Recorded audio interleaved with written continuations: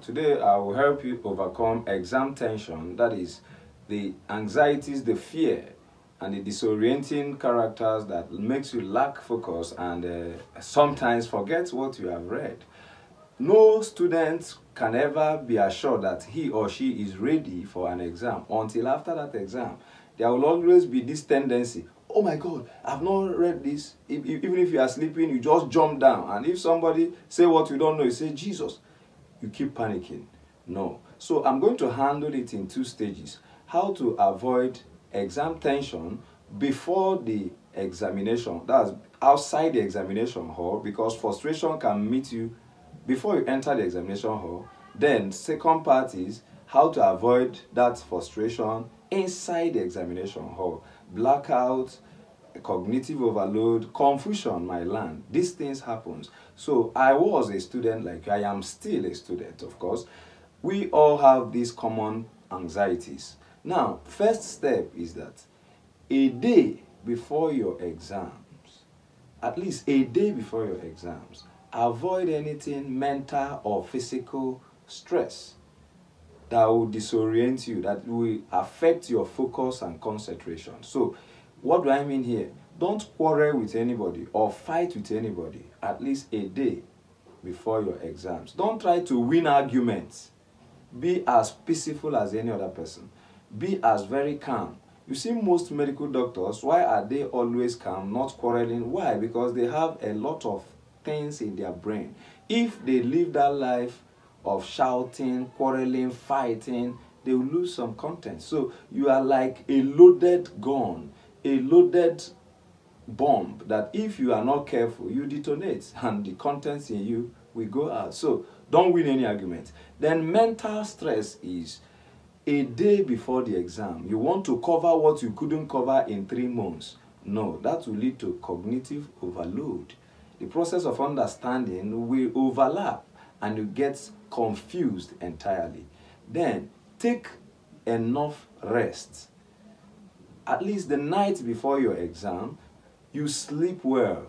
Don't keep reading up till more than 12 midnight. No, go to bed, sleep, so that your memory will come back. What you are doing at this moment is not to go and bring the new thing you never knew and start reading for a long time. No, you just need rest to go in now and do the job. Because one thing is to read and prepare hard. Another thing is to know how to deliver these things and avoid frustrations. So that is for the ways you can handle frustrations outside the examination hall. Then, what about if you have frustration inside the examination hall? Lest I forget, if you insist to reading too much before a night before your exam, you might crash. Everything might jam and you get confused and you become physically weak and tired. So that's just by the way. Then an hour before your exam, lest I forget, an hour or 2 hours before your exam, you look for a quiet time, a quiet place. You can isolate yourself. Do revision instead of reading a new topic. That will help you control your anxieties. Yes. Do what we call revision. Reading what you already know. It is better you are assured of those ones you have read before than you are trying to capture a new thing that morning and lose all you have read before. That is it. Then another thing that will still give student frustration is parental to guardian pressure or peer pressure, in the sense that you have written this exam for years. This time around, you don't want to take chances. You are afraid already. What if I fail? The failure is not the end of your life. You are not going to fail. So don't allow your fear of failure to overcome your hope of success. Do you hear me? Don't allow the fear of failure and anxiety to overcome your hope of success. You have not written this exam. Why not calm down until you write this exam? You know the outcome. So try to absorb the pressure from guardian telling you if you fail this time around, no more hope for you. Try to avoid pressure from your inner self also. Putting yourself in a competition that is not necessary. Since you know the exam did not just suddenly start that day, you have prepared ahead before. So my dear, try to overlook those things and focus on the book you are reading. That time you are using to think, there is the part of the brain we call the brocal area 24 and the Wernicke's area. They are concerned with language processing and speech and understanding. So if you occupy them with something that is more emotional than what you are reading, those things will come appearing in your memory instead of the book you are focusing. So just keep your mind virgin, let me take it that way, and read, focus in what you are reading. Don't worry about the risk at stake. When you should worry about the risk at stake is when you are not reading at all. But some will delay until it is suddenly too late, you want to perform magic. I have no solution for you. You are the cause of your trouble. Then inside the examination hall, how do you overcome frustration and this tendency of blackout? It do happen. Let's assume you enter into the examination hall. Be very much obedient to the examiner's rules and regulations. Don't disobey because you are exposing yourself. Dress well is part of it. There is what we call dressing that advertises you, especially girls. You are raising attention on yourself. And people might now start looking at you, become center of attraction. No, that's not what you go there for. You are going there for your exams. So you dress decently, you talk to people decently. So obey the rules and regulations inside that examination hall. If the examiner says, sit here, say, yes, ma'am, yes, sir. Because remember, you are not to quarrel with anybody because you still have enough content in your brain that if you do, might get intermingled, coincidence everywhere, overlap of, you see yourself mixing up answers. So that is number one thing inside the hall. Then another thing is, if you go to that questions, or if you are writing more than one subject, you are advised to start with the subject you find more easy and you understand better, because we move from the known to unknown. So it will gradually absorb that shock of fear. If you know English better, you start from English. If you know that English is your worst, write it last so that you will not be destabilized. Now, let's assume you start with the best of the subjects you like, or start from the topic you love most in terms of your school examination. If you know you understand this topic more, you check for the number that bears it and finish it up. Now, what if you want to start from any angle? The first question, you don't know it. Second question, you don't know it. Down to the seventh question, you don't know it. What happens? That is when this frustration will now increase in you. The fear, I have come again to fail this time around. Oh, what do I do? What do I do? No, no, no, no, no. Don't struggle with any question inside the hall. Take this note.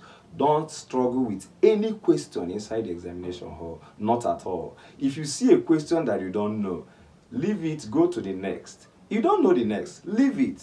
It is not yet over until it is all over. No question at all is worth distracting you from other questions. Please take note of this. So even if you don't know from number 1 to 7, let's assume you are writing JAMB. You open the system starting with the one you know most or the one available. From 1 to 7 you don't know it and you are looking at scoring 350. Immediately the thing hits into your mind. You come to your real senses and say, wow, how can I make it again? No, don't do those things. If you see those questions, keep going down. And if the answers are not forthcoming, what you can do is to close your eyes. Bend down there. Forget about that exam. Forget that environment you are into. Try to do what I call come back to your real self. Welcome yourself back, because it is a sign of stress. Indirectly, you are showing emotional disturbances. So you have to calm your nerves, even if it is 5 minutes. Don't say there is no time, because sometimes more haste, less speed. If this happens to you, you calm down. If you close your eyes for some time, bend down for some time. Remember, don't sleep. After a while, you wake up. You start seeing a new thing in you. Any question that appears to be strange, you tell the questioner, I know you, I'm coming back for you. You put a smile on your face. Never you frown. Because you are indirectly deciding what the nature will look like. No. Then, another thing is, inside that hall, let it be you and the question. Nothing else you come in between your brain. What I mean is, sometimes you may fail a question you know. Why? Because of overdose of confidence in you. Because you think you know this question already. Is it not this question I just finished this morning? especially for calculation. Maybe what you calculated this morning is just 5.4 grams of something, but what is in the equation is 54. 54 and 5.4 are not the same. So treat every question as they are independent. Don't assume to know any question. Read them carefully. Try to understand what the examiner wants from you. Don't rush and answer with joy. Then if there are questions that have multiple choice, like in objective questions, don't always choose the option A without looking at other options. Please, I'm not saying that option A cannot be answered, especially in JAMB. If option A becomes the answer, calm down, read the question again, go through other options and choose the most suitable. That is the ways you can overcome examination tension, that's the fear of failure. Put it behind you. So I tell you that you should not do what? Don't read strange topic the morning before your exam. Rather do your revision. Then don't allow the fear of failure to overcome your hope of success. Then I told you, try not to be mentally or physically stressed. Don't fight, don't quarrel, don't engage in arguments. Find a cool zone and recollect yourself back. So these methods will help you regain all you have stressed and worked for. I wish you the best of luck in your exams, of course. Calm down and be yourself. Build this self-confidence in you. Relax and go in. Since you have prepared, the success must surely come.